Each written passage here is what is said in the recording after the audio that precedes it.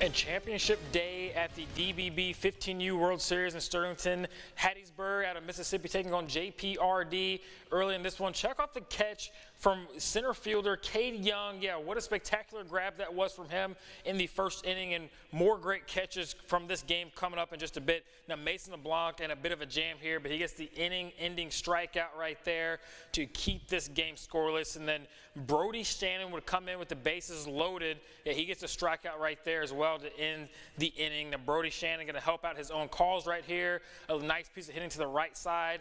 RBI single gets JPRD on the board right there. Hattiesburg defense trying to minimize the damage. Check out the diving catch from Mr. Brown in left field, laying out for that one, making the grab. Yeah, beautiful defensive gem right there from him. And then just a few plays later is Mr. Justly over at first base, working some magic, sliding into your frame right there to make an incredible grab in foul territory.